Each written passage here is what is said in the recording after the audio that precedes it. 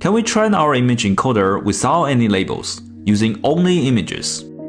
If we can achieve this, we can leverage the enormous amount of unlabeled images already available to train our models at scale.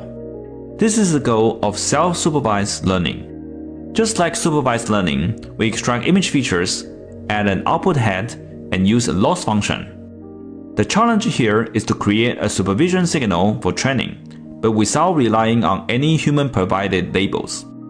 Over the years, researchers have developed creative strategies for self-supervised learning. For example, we can train the model to colorize an image, predict the rotation angle of an image, impend the center patch from the surrounding context, or more generally, predict missing local patches from randomly masked input images.